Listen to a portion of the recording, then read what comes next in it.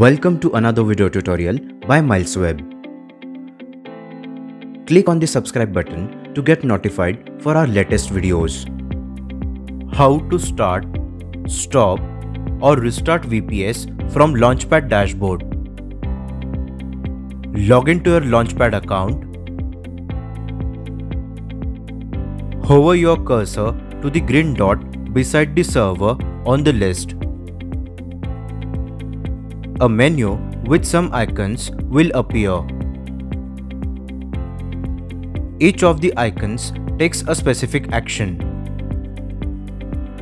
Let's see them one by one. This is the stop icon. Click on it to stop the VPS. This is the restart icon. Click on it to restart the VPS. This is the start or turn off icon. Click on it to start or turn off the VPS.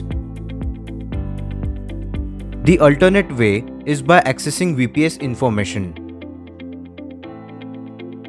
Click on the arrow icon beside the server on the list.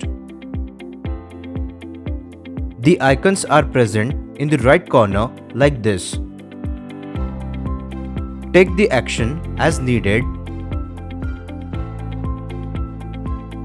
You need to stop or restart or turn off and then start the VPS if you configure some settings or when you need to troubleshoot some issue.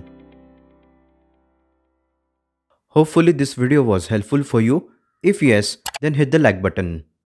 For any technical questions, you can contact us on this email ID. Do follow us on other social media platforms.